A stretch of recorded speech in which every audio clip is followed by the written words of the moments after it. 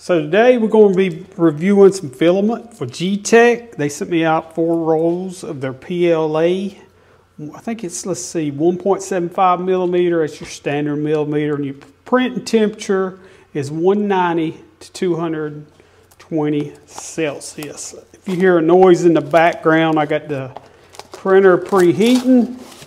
Or maybe it's just the angle. Let's set spool number 1 up here. Yeah, 2.10, 2 pounds, 10 ounces. Let me check on Alexa. Kilograms to pounds.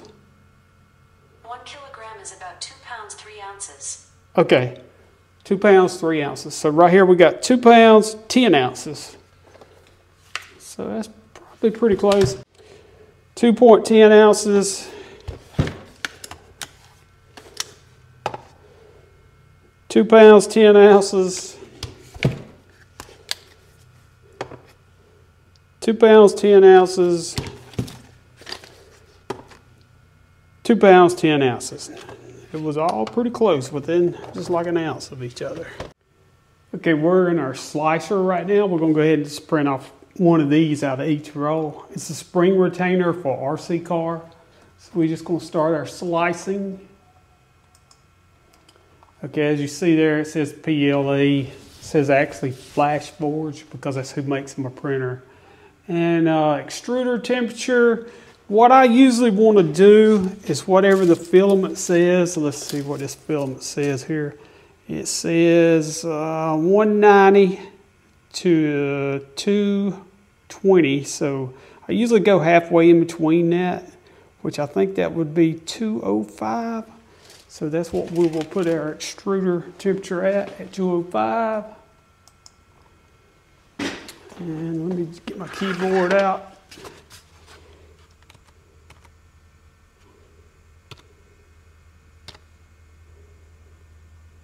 I don't know where my delete is on this one. 205. And our platform temperature, we'll just keep it at 50. And we'll go down. This will be different on each printer. We want to print on a raft since it's such a small part. We'll just go ahead and slice it. Shouldn't take long to print this. Slice preview, 6 minutes. Okay, I'm loading the filament into the printer. I made sure and cleaned my nozzle to make sure it was clean and free from any debris.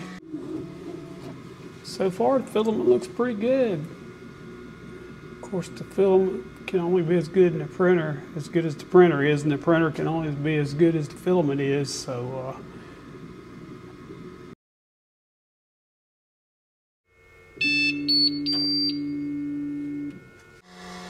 take a look at it. It looks pretty good. Okay, we're going to print that same file again. It's already in the printer. So all we have to do is load it.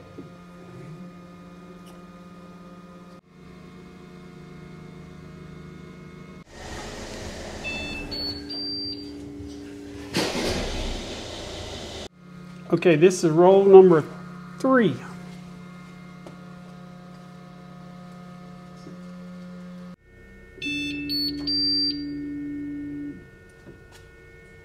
Be number 4, build 4 on the mini teespring cup. Okay, I've got all 4 pieces from 4 different rolls. Here's the first one.